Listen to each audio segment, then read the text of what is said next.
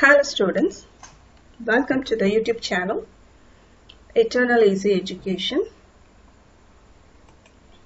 In this session, we are going to learn chapter 3 Database Management System part 2. Content of the session is ACID properties. Before entering to the session, we'll recap what is DBMS. Stands for Database Management System. Actually, DBMS is equal to Database plus Management System. Then, what is the database? It's a collection of data. Then, what is the management system? It is a set of programs to store and retrieve those data. So, you know already what is the data. Data is a collection of related information required by any one of the department. As we know in our daily life, a school may require data, college may require data, even a government department, even a companies, whoever need a collection of data, they are collecting and the data are managed by the database management system effectively. So we are going to learn how the database management is managing these data effectively. So, database is a collection of several components like tables, index, stored procedures, and so on. Let's see what is a table first. Table is a two-dimensional structure that contains several columns and rows. So, table is a collection of columns and rows. And it contains all the data in form of several records. Let's see an example. See, there is a table for the student. S_ID, it's a student ID, student name, student age, student class, student section. Here the data are given one by one. The horizontal thing is said to be a row and the vertical thing is said to be the column. So here how many columns? 1, 2, 3, 4, 5 columns. Then how many rows? 1, 2, 3, 4 rows are here. So totally this structure is said to be a table or a relation. Simply database is a collection of table. Then what is a table? Table is a collection of rows and columns with the related information. Now come to our properties. ACID. Atomicity, consistency, isolation, durability. These are the 4 properties that our database management should have. What are they? What is the meaning for that? Atomicity. Atomicity follows the thumb rule, all or nothing, while updating the data in database. This update operation is called as transaction and it either commits successful updating or aborts. That means updating failure. What is the meaning? Consider there is an account, there is a person with the account A and there is another person B. If the A is transferring amount to the person B and the amount in the account should be debited and the amount should be credited. Is it clear? A account la irundhu amount B ku pogudhu அப்படினா இது ஒரு transaction. அப்ப என்ன நடக்கணும்? account A ல amount debit ஆகணும். account B ல amount credit ஆகணும். இதுதான் successful transaction. ஒருவேளை ஏதாவது ஒரு ரீசன்ல ஏதாவது ஒரு எரர் வந்துச்சு அப்படின்னா இங்க டெபிட்டும் ஆகக்கூடாது அங்க கிரெடிட்டும் ஆகக்கூடாது. ஸோ செஞ்சா எல்லாத்தையும் கரெக்டா செய்யணும், செய்யலைன்னா எதுவுமே செய்யக்கூடாது. இன்கேஸ் அக்கௌண்ட் ஏல டெபிட் ஆயிடுச்சு ஆனா அக்கௌண்ட் பில கிரெடிட் ஆகல அப்படின்னா இது ஒரு ப்ராப்ளம், ஃபெயிலியர் சிஸ்டம்னு அர்த்தம். So first property is atomicity.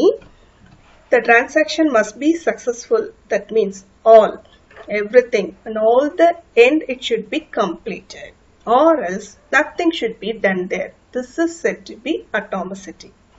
I hope children you will understand this. Next one, consistency. Consistency ensures that the changes in data value to be constant. What is the meaning for this? Sometimes there will be concurrent transaction. Then that is said to be concurrency control and locking. When the same data is shared among multiple users, proper access control is needed and privilege of changing the application's data is controlled through locking. Let's see an example. You will understand clearly. There is account A, B and C.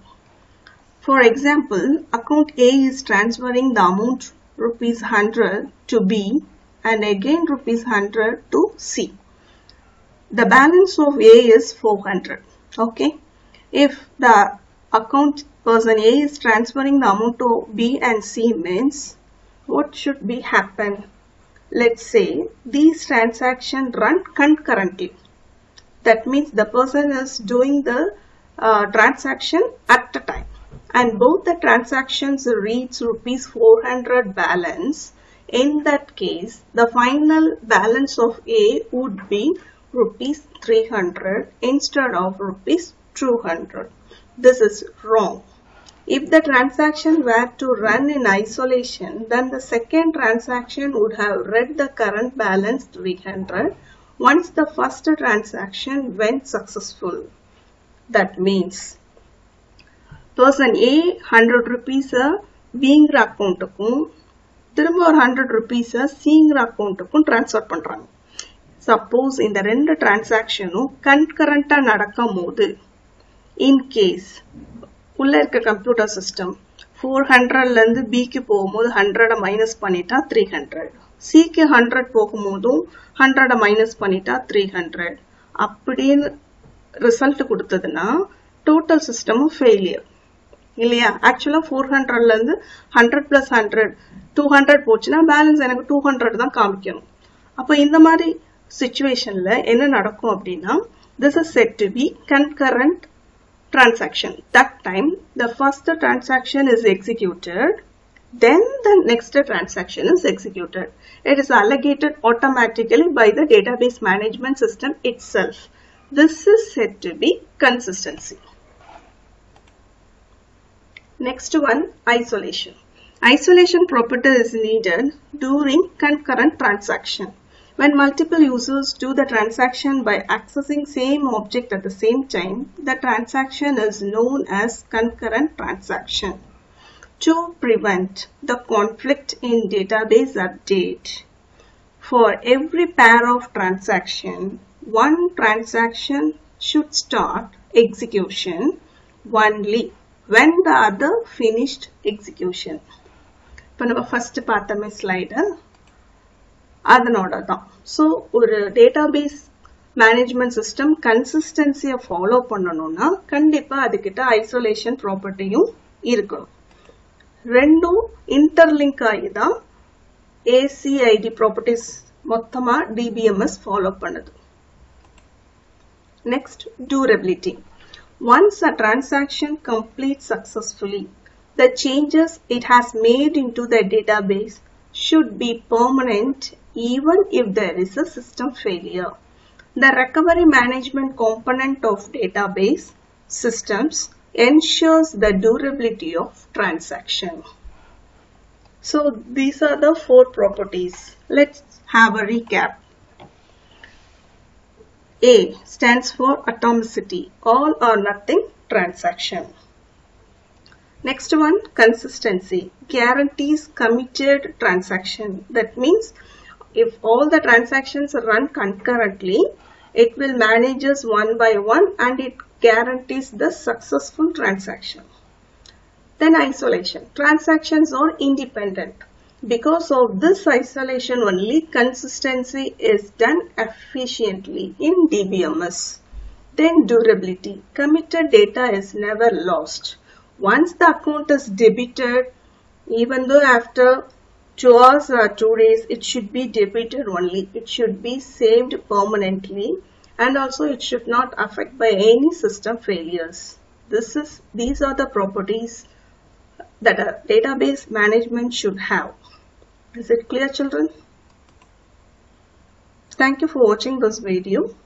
If you like this video, subscribe this channel to watch the upcoming videos. Thank you. Have a good day.